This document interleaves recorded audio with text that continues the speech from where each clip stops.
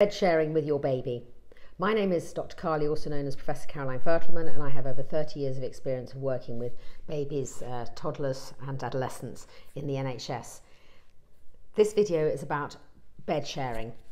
The bottom line is, as professionals, we recommend that your baby from the day they're born sleeps in a clear, separate, flat and firm surface in your bedroom near your bed. So it could be a cot that's attached to your bed where the sides go up and down, not all the way now, or in a Moses basket. However, some parents do choose to share the bed with their baby.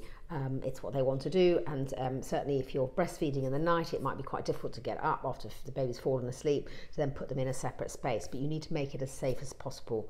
Please do not share your bed in the following situations. You have drunk, or your partner's drunk any alcohol. You or your partner's taken any substances, drugs that might cause you to be sleepy. These may be illicit or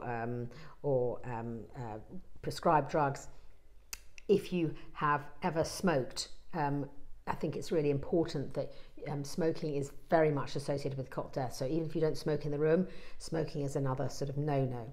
And finally, if your baby is either born prematurely before 37 completed weeks of gestation, or they're less than 2.5 kilos, which is 5.5 pounds in weight. Again, these are not the babies that should be sleeping in a bed with you.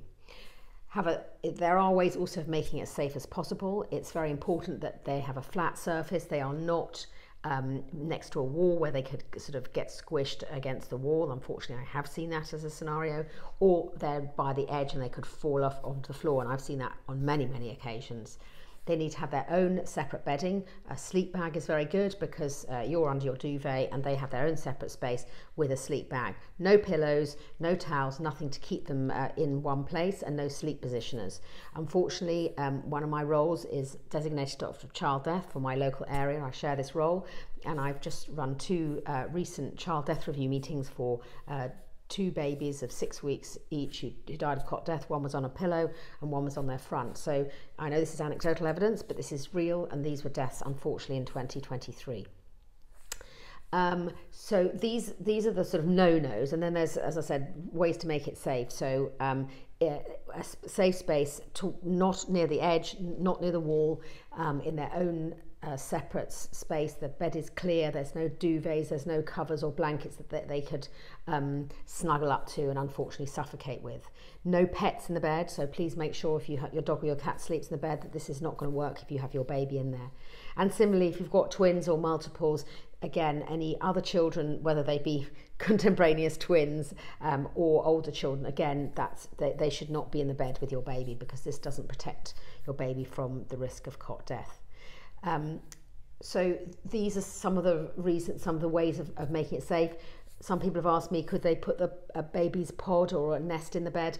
Again, we don't recommend any baby sleeps in a pod or a nest, because the chances are that they could snuggle up to the side and it would cause them again to suffocate. So it's the same sort of safe sleeping as they would in a Moses basket. You need to be extra special careful in a bed, and the reasons, the things I said at the beginning, so no drugs, no alcohol, no smoking, and not premature or small, those are sort of definite no-nos, and the rest is about mitigating risk and making it as safe as possible. If you found this helpful, please do like and subscribe to my YouTube channel and let your friends know about it.